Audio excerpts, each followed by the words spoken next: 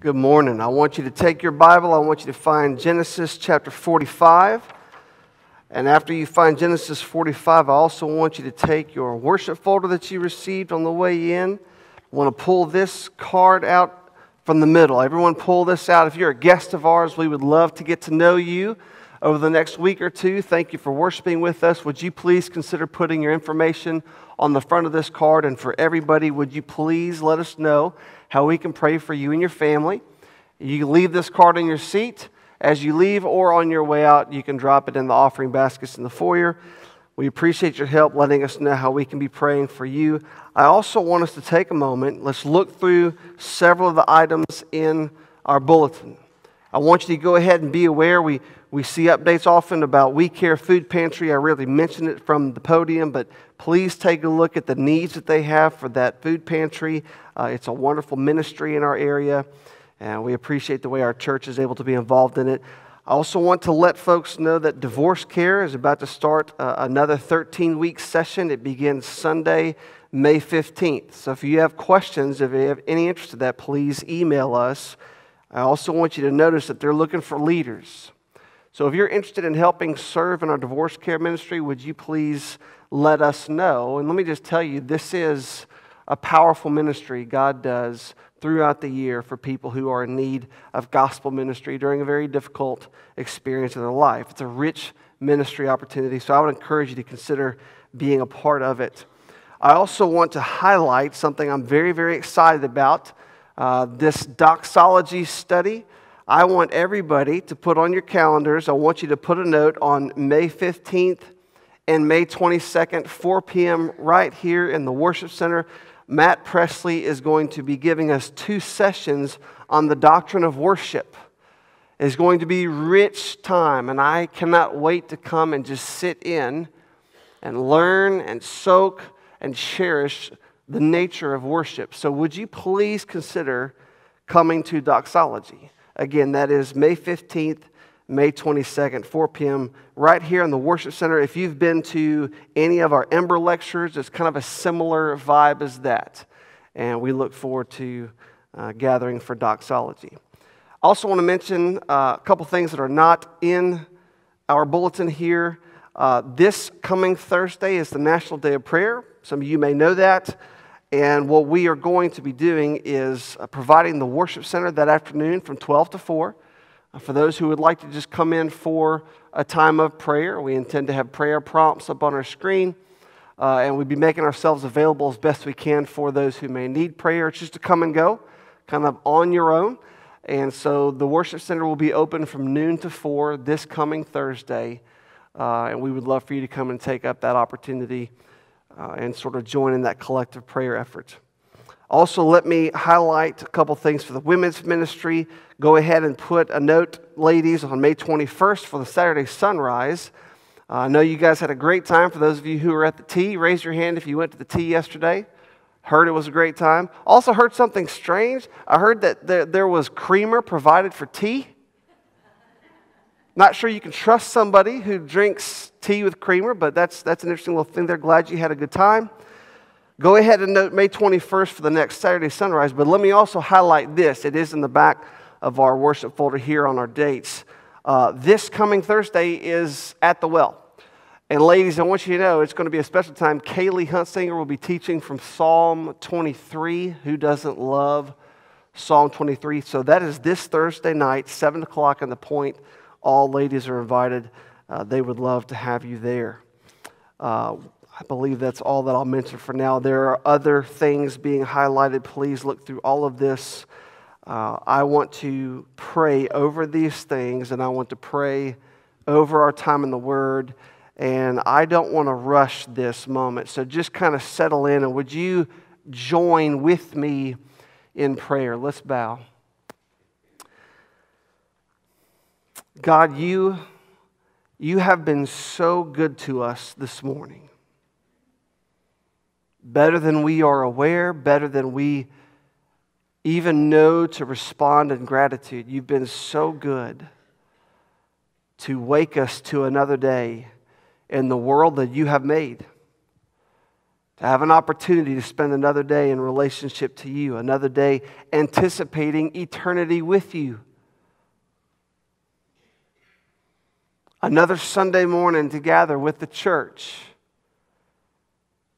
to hear Scripture read, to pray, to sing, to preach, to be around brothers and sisters in Christ, of the body of Christ. Another Sunday. We thank you for all that. God, I thank you for all the things that I was able to mention and the others that are in this worship folder, that just a sampling of the ministry that you're enabling us to do as a church. God, I pray for the We Care ministry. I pray that you would use it to the fullest to provide for those who are in need, and that you would use that ministry to connect them to an opportunity to hear and embrace and experience the gospel through local churches. God, I pray for our divorce care ministry. I pray, Lord, that you would bring your selected participants for this next season. God, I pray for gospel hope, healing. God, I pray for redemption to be experienced. Lord, for those who participate that may not know you, I pray that they would experience conversion through divorce care. And God, I ask that you would raise up the additional team members that you have for them as they're seeking more to help lead and serve that ministry, Lord. Even from among those hearing this right now, Lord, would you tap them on the shoulder as you see fit to team up with that ministry. God, I want to pray for Doxology. I thank you for the opportunity. I thank you for the desire that Matt has to do this, to teach to us the meat and the substance of what it means, what the idea of worship means, why we do it, and how we're supposed to do it. God, I beg you to grow Chapin Baptist Church in our worship, in all the fullness of what that means. God, I thank you for the women's ministry, that they had a good time yesterday at the tea, Lord, and I thank you for the events coming up. I pray, Lord, that you would anoint Thursday night, that those who gather at the well would worship you and feel your embrace, connect with one another, and savor you through your word with one another. Lord, I pray for the next Saturday sunrise in a few weeks. Lord, would you use that time to strengthen faith, to provide fellowship, to foster opportunities for discipleship. And God, now I ask that you would be gracious to us this morning. As we have your word open before us, I pray that you're gracious to yet again speak through your word to us. And we have to beg you all the time. We beg you to open our ears, Lord. We don't, in our own nature, hear and respond to your word. It's by your grace that we can do so. So we pray for waves of grace. God, I ask that your Holy Spirit would move like waves of grace among us now. I pray that you would remove distraction. I pray that you would soften hearts. I pray that you would open minds. I pray that you would humble spirits,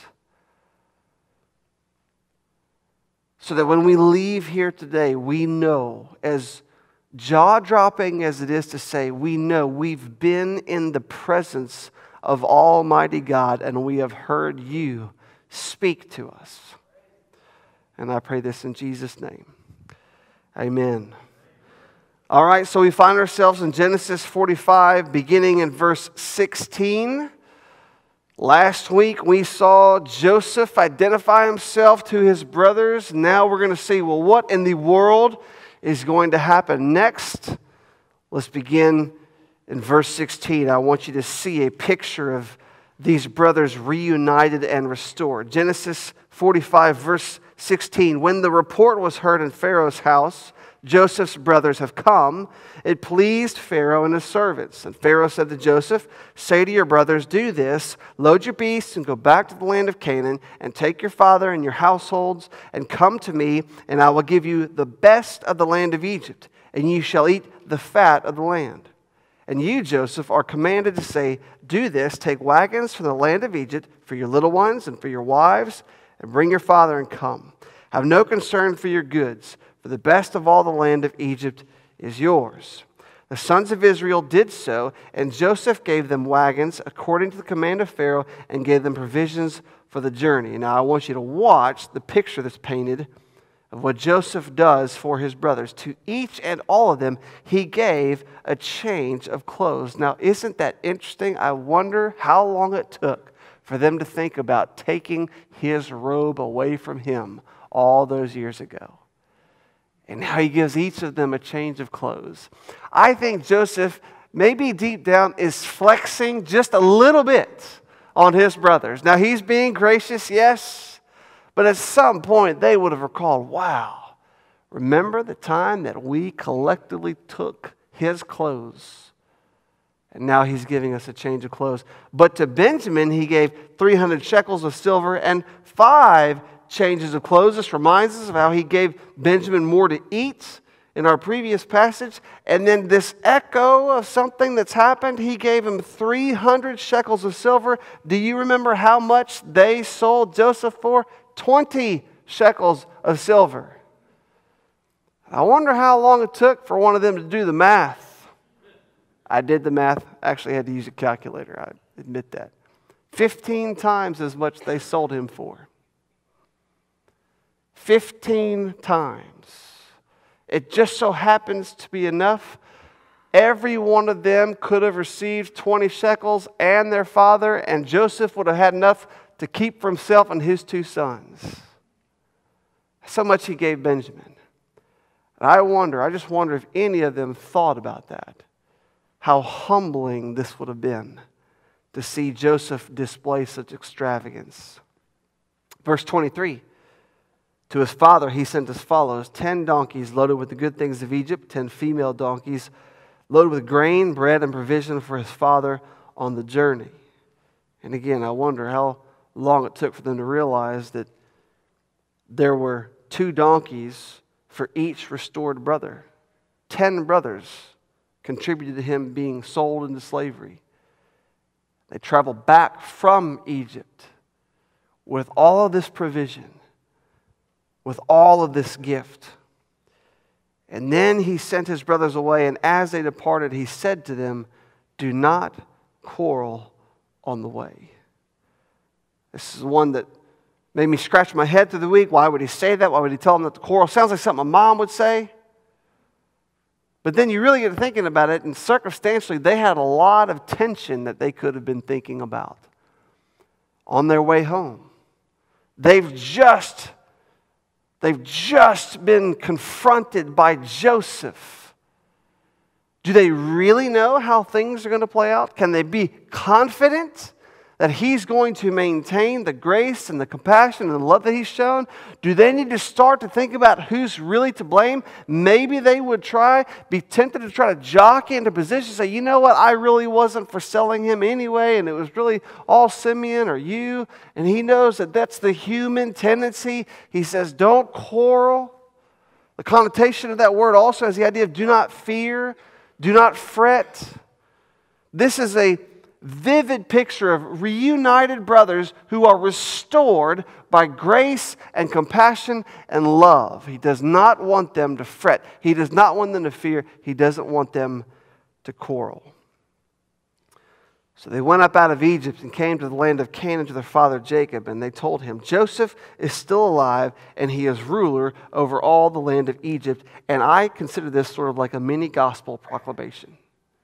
It's like a little mini gospel here. Joseph is still alive. The son that was dead is alive. And he's ruler. It's a little hint at the gospel coming up. His heart, that's Jacob's heart, became numb, for he did not believe them. Can you imagine hearing that news? Too good to be true. But when they told him all the words of Joseph, which he had said to them, and when he saw the wagons that Joseph had sent to carry him, the spirit of their father Jacob revived, a revived spirit.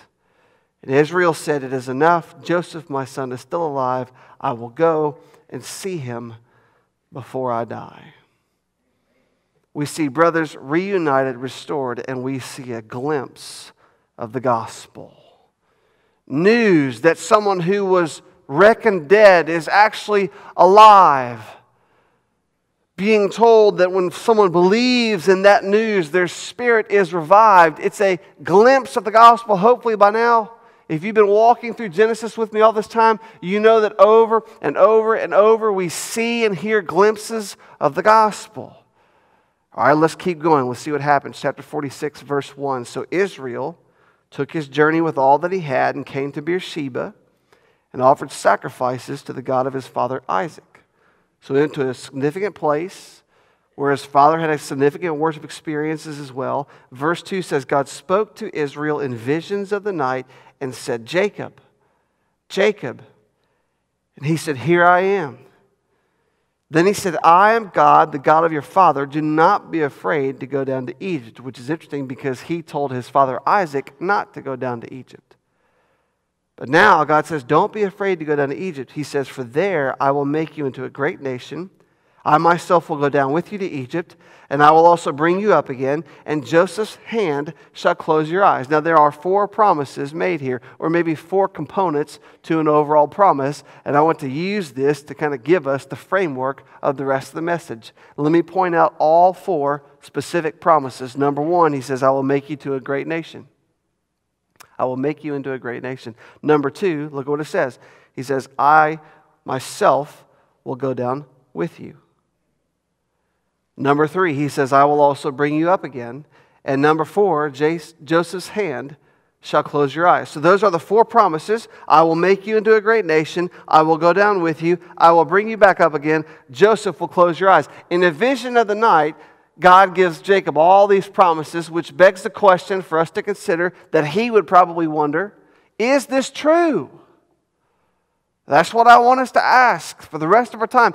Is this promise true? Are these promises true?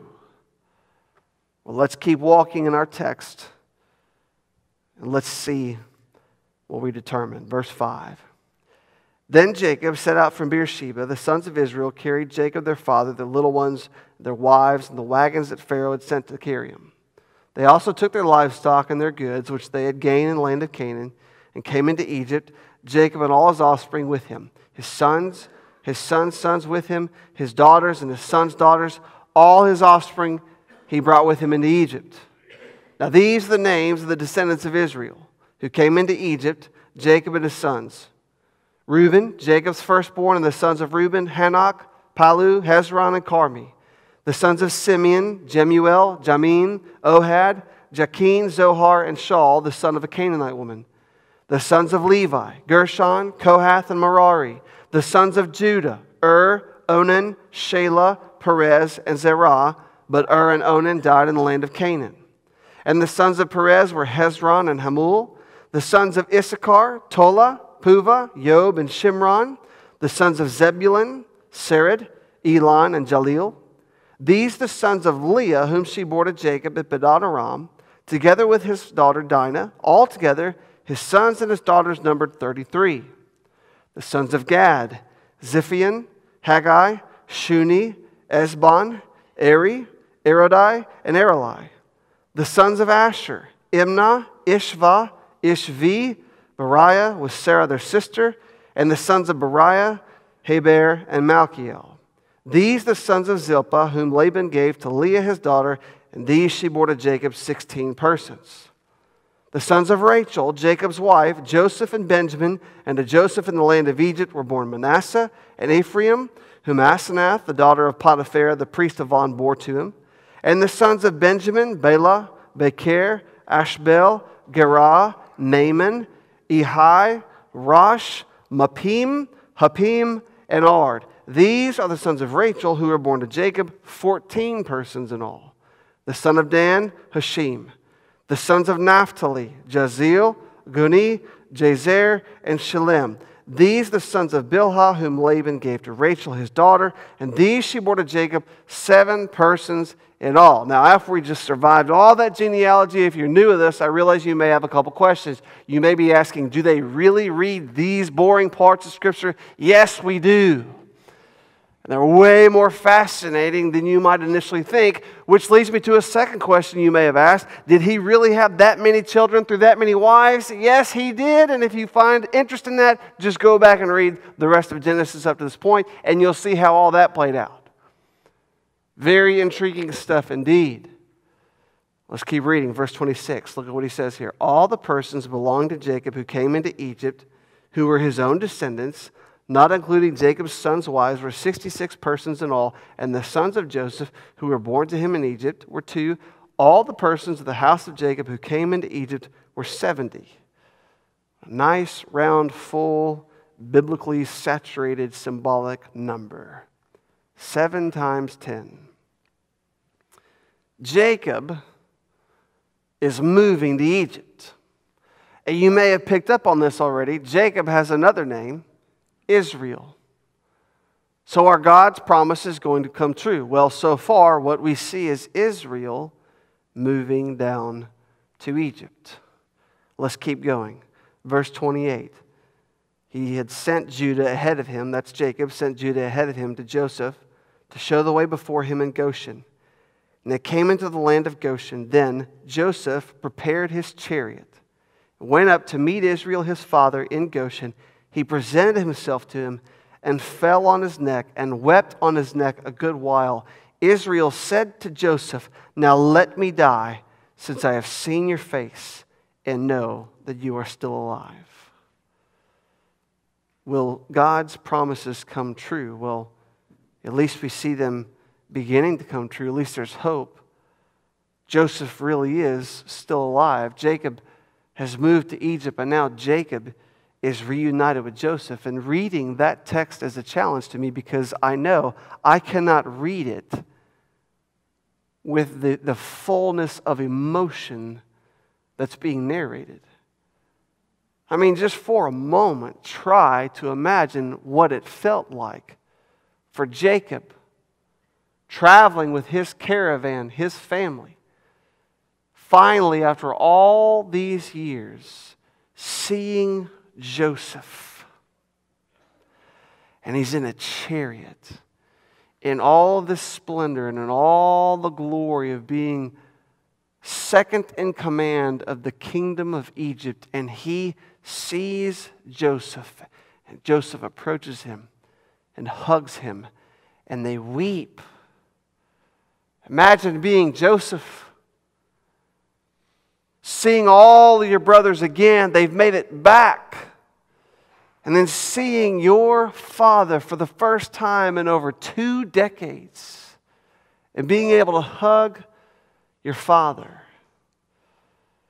Jacob and Joseph are reunited. One of God's promises is that Joseph would close Jacob's eyes. Well, for that to come true, Joseph would have to be alive, and Jacob finally knows for fact Joseph is alive.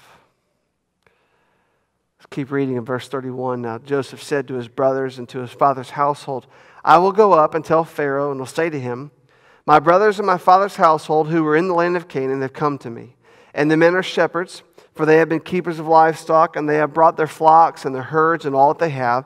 When Pharaoh calls you and says, "What is your occupation?" you shall say, "Your servants have been keepers of livestock from our youth even until now, both we and our fathers, in order that you may dwell in the land of Goshen. For every shepherd is an abomination to the Egyptians." And this may seem a little offensive to the shepherds to hear that shepherds are an abomination to the Egyptians, but it's interesting God is able to use this in His providence because He was going to keep the people of Israel isolated.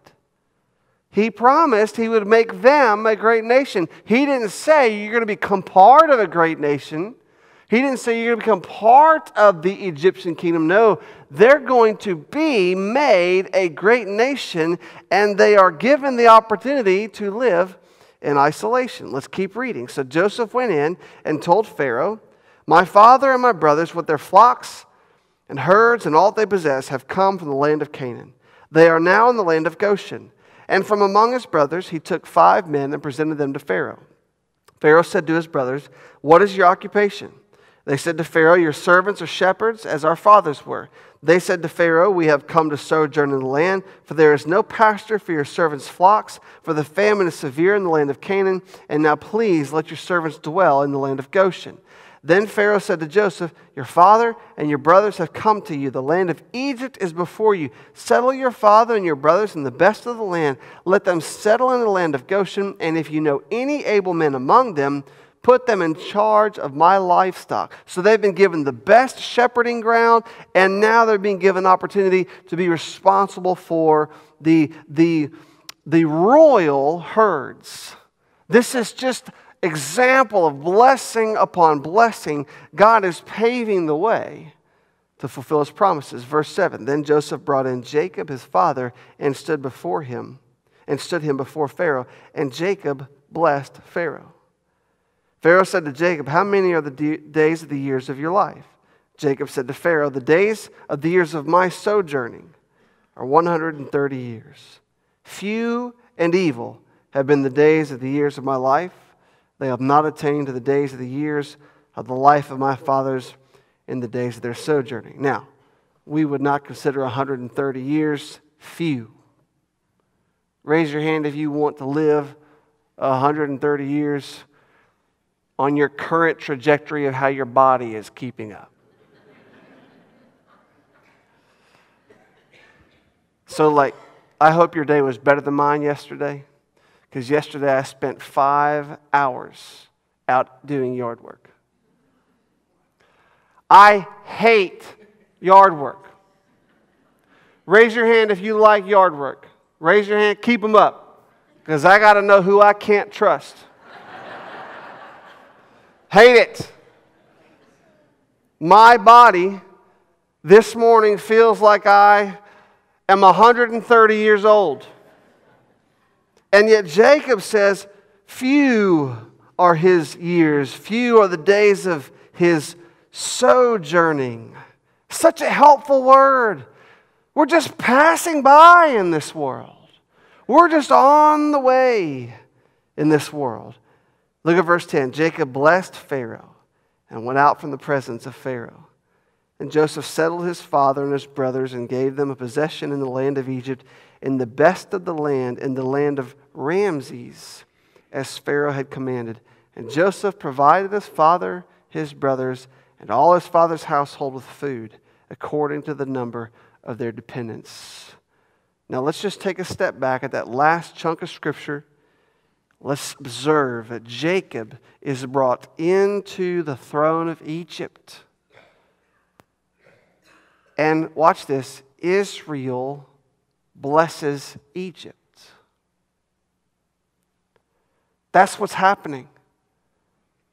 Jacob is the patriarch of Israel. He's the one given the name Israel. He's blessing Pharaoh, the ruler of Egypt. Israel is blessing Egypt as the people of Israel are settling in. You may have noticed that they were put in the land of Ramses. It's been called Goshen over and over. Then it's called Ramses. That's what that area would be named in due time. By the time the book of Genesis is being written, by Moses' day, the Israelites had helped build Ramses. God has made these promises. Were God's promises true? The answer is yes, but only as experienced by faith. Think about these promises and think about Jacob's expectations.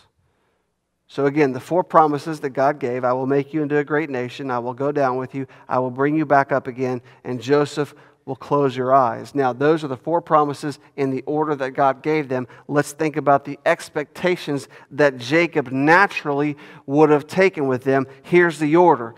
He would have expected God would go down with him. Then God would make them into a great nation. Then God would bring them back again. And then Joseph would close his eyes. That's the order that Jacob naturally would have expected these promises to come to fruition. I will go down with you into Egypt, and there I will make you into a great nation. And then I will bring you back out of Egypt, and Joseph will close your eyes. That likely would have been Jacob's expectations, but let's think about how they were really experienced, the order that Israel experienced them, because it was not in that sequence. Yes, God went down with Israel into Egypt. But the next thing that would be fulfilled is that Joseph will close Jacob's eyes. Jacob will die.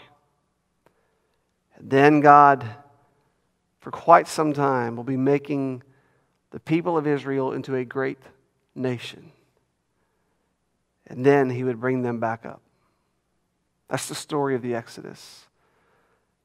You see, God's promises were true, but Jacob had to experience them through faith. In Hebrews 11, verse 39 and 40, it says, all these people, and you remember, if you know Hebrews 11 just lists off people from the Old Testament and describes their faith experience. All these, though commended through their faith, did not receive what was promised. Jacob did not receive what was promised. That's what Scripture is telling us. Why? We get an answer in the next verse. Since God had provided something better for us, that apart from us, they should not be made perfect. Jacob did not experience the full fruition of God's promises because God was providing something better for us. And I think we can view ourselves in this verse. Yes, we're not the original recipients of the letter of Hebrews, but this is how we can experience the promises. What about us? Now let me define us. I'm not necessarily talking to every person in this room. I'm only talking to people who have put their faith in Jesus Christ as Lord and Savior. That's who defines us. That's the us of Hebrews. Brothers and sisters in Christ, Christians, saints, whatever word you want to put there, those who have put their faith in Jesus Christ. So what about us? How do we experience the four promises that God gave Jacob all the way back? Because we do experience them, but in a different order. Number one, God is making His name great among the nations. Or a little corollary thought.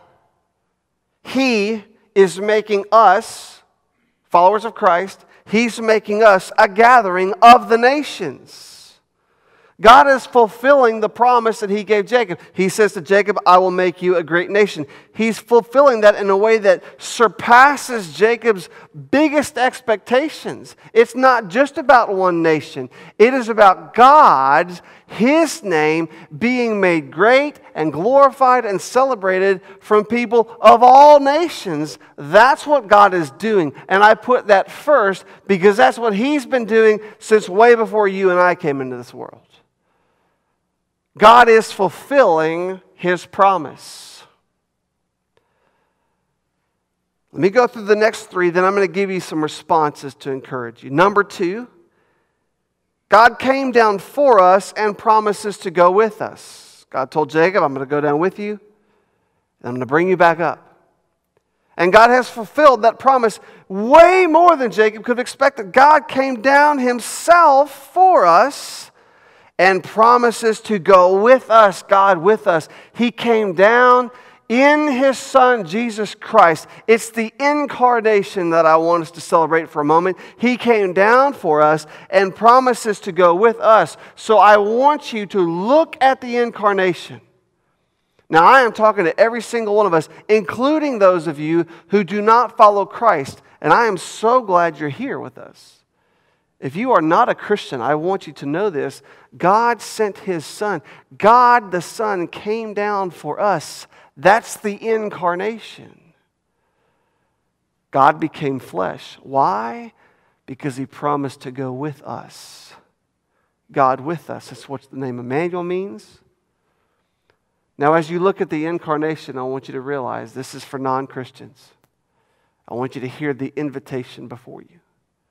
Look at the incarnation. Look at the fact that Jesus Christ was born in flesh, all God, all divine, and all human, all man. That's the incarnation. The becoming flesh. And I want you to know that the incarnation now implies an invitation for everyone in here who is not already a follower of Christ. He came down for us, died on the cross for us, rose from the grave. He did all that in our behalf as our substitute. The incarnation implies an invitation. In just a moment, I'm going to encourage you about what to do regarding that. Third promise, He will be there when you die. God told Jacob, Joseph, His hands will close your eyes. Especially back in that day, that meant so much to have a selected loved one be the one to usher you into whatever was next from their worldview. We experience this as the third promise. He, God Himself, if you're a follower of Christ, He will be there when you die.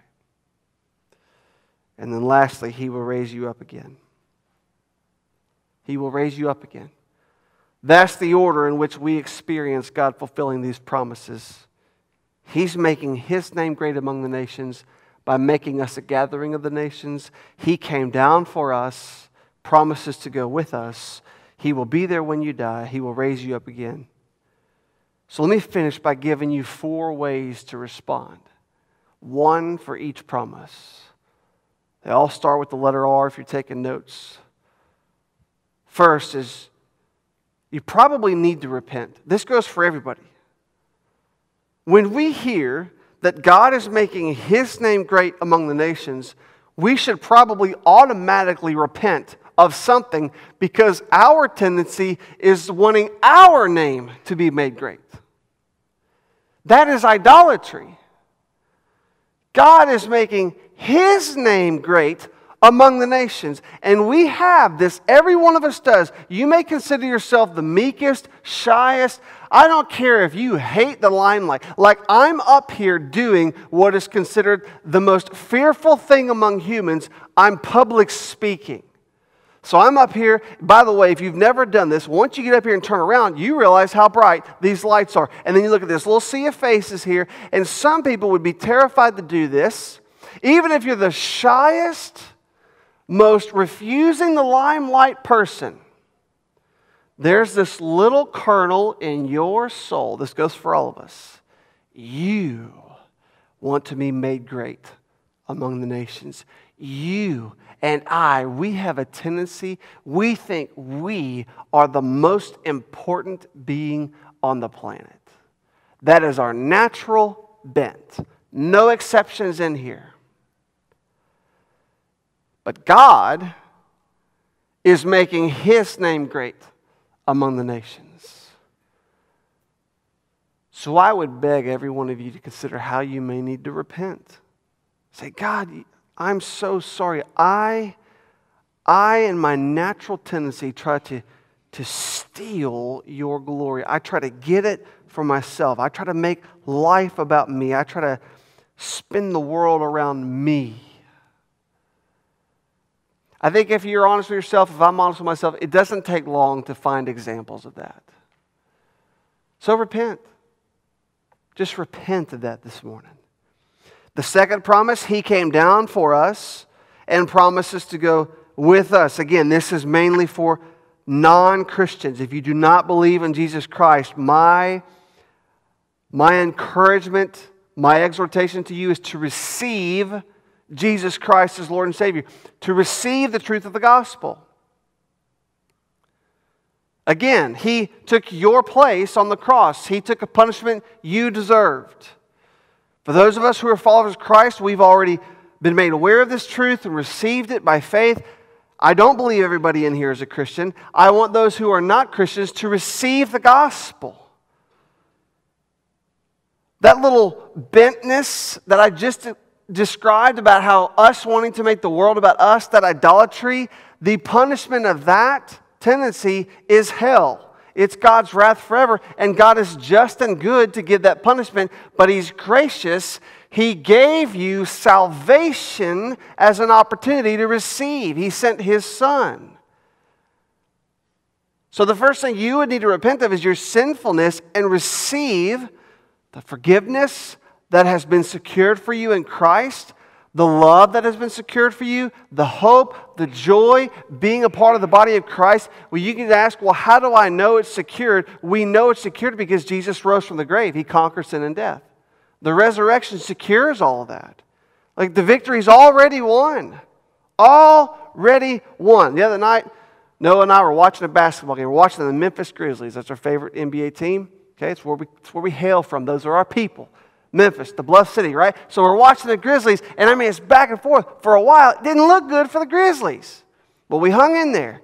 We stayed with hope. We watched till the bitter end, and we won. We had to wait till the very end to see the victory. Let me tell you guys, our victory in Christ is already secured. Not a single amen. That's all right. Hey, you know what? I'll blame myself. I just must not have done a good enough job preaching that one point. I mean, I hear amens here and there, and not one there. Our victory, it's already at hand. We are watching things unfold, knowing God has already fulfilled that promise. All right, okay, all right. It doesn't mean the same after I begged for it. Just so you know, it's sort of like my mom telling me I look handsome, okay? It's just not the same. All right, but I'll take it. I'll be, hey, I heard like 100 amens today. I mean, revival. We were knocking it out of the park. All that to say, if you're not a follower of Christ, receive Jesus Christ. Receive what only He provides. The Bible tells us there is salvation in no one else. All right, the third promise. He will be there when you die. Now, I want you to think about this. He will be there when you die. I'm talking to followers of Christ. The fact is that's true for non-followers, but there's a totally different implication. I'm not going to sensationalize that. I'm talking to followers of Christ. God tells Jacob, Joseph's hands will close your eyes. You may have paid attention that Jacob has been fixated on his doom, his demise, all throughout this whole narrative. This is such good news. Too good to be true. That his favorite, long-lost, thought to be dead son, his hands would close Jacob's eyes. God is going to fulfill that promise to the fullest for every one of His people. Listen, saints, listen to this. He will be there when you die. And what I want you to do in response to that truth is I want you to rest. We've seen a lot of funerals at this church. We're going to see a lot more. And I want to help play my part. I want to play my part and help prepare people for the moment that you die.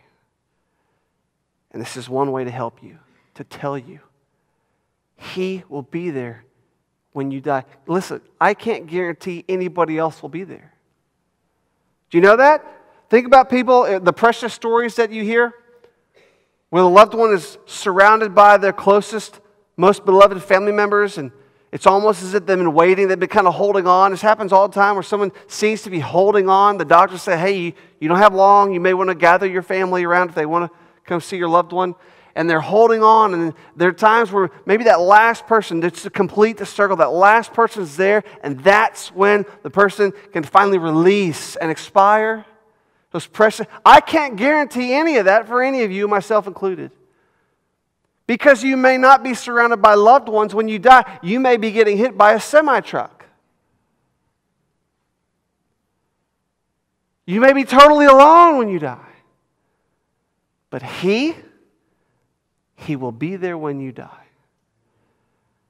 And I want that truth to just saturate your soul. I want you to rest in that hope. Rest in it. And finally, He will raise you up again. God told Jacob, I'm going to make you a great nation. I myself will go down there with you, and I will bring you back up. And Joseph's hand will close your eyes. He will raise us up again. What do we do with that? Well, we rejoice. We rejoice. Did you know this is why you'll come back next Sunday? Because of this truth right here. We come back next Sunday because of the resurrection. And we'll come back the next Sunday because of the resurrection. If we don't come back next Sunday, it's because He's come back. We'll be rejoicing in our resurrection. Rejoice. He will raise you up again. I want you to think about how that changes everything. Let the resurrection be the filter of your life. Let everything go through the filter of the promise that God will resurrect you and me, and we will spend eternity with Him.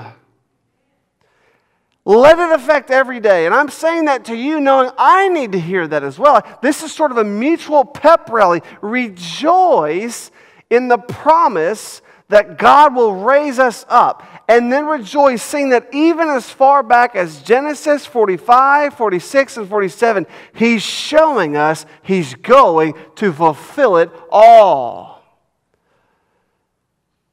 So maybe you need to repent.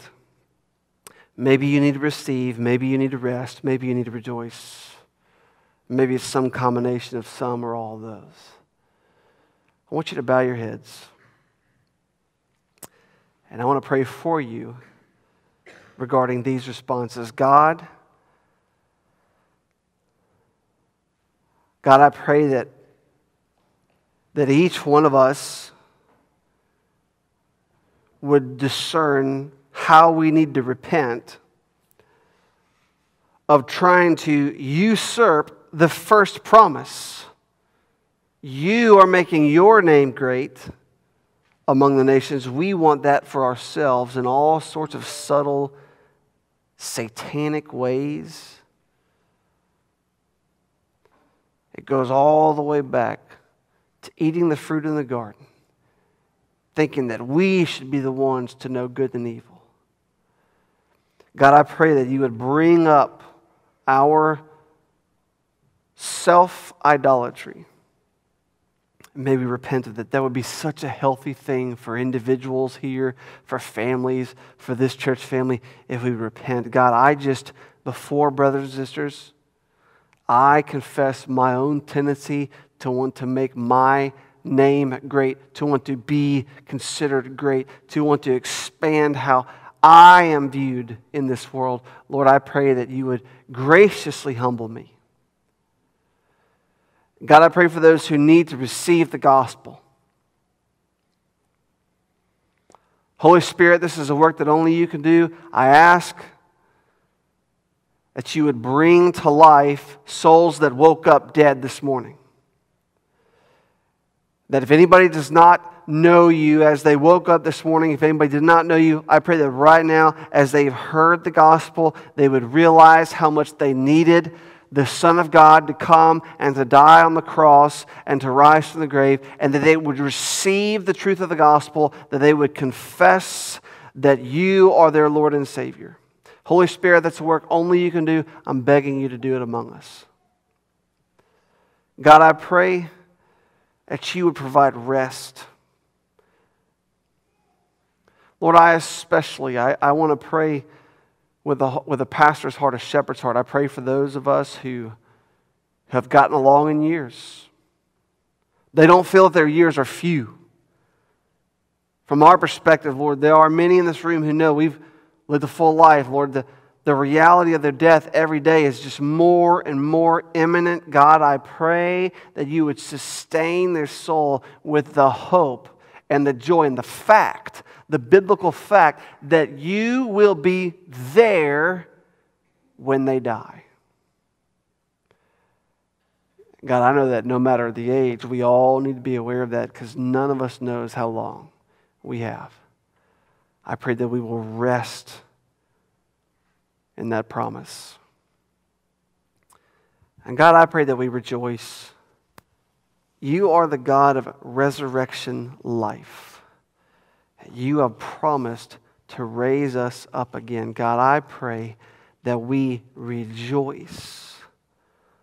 That's why we sing. We have nothing to sing about if there is no promise and fulfillment of resurrection? And yet you've promised it.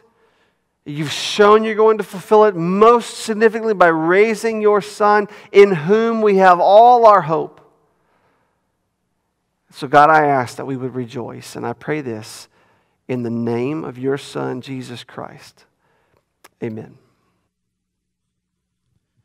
Church, would you stand together as we respond to God's word this morning?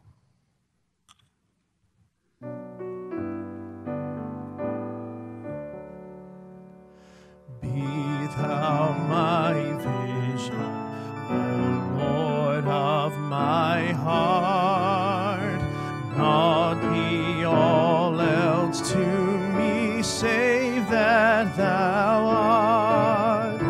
Thou my best thought by day or by night. Waking or sleeping, thy presence my light. Be thou my wisdom, and thou my true word. I ever with thee, and thou with me, Lord. Thou my great Father, I thy true Son. Thou in me dwelling, and I with thee one. Riches I heed not, nor man's empty praise. Thou mine inheritance now and always. Thou and thou only, first in my heart. High King of heaven, my treasure thou art. High King of heaven, my victory won. May I reach heaven's joys, or bright heaven's sun. Heart of my own heart, whatever befall, still be my vision, O ruler of all.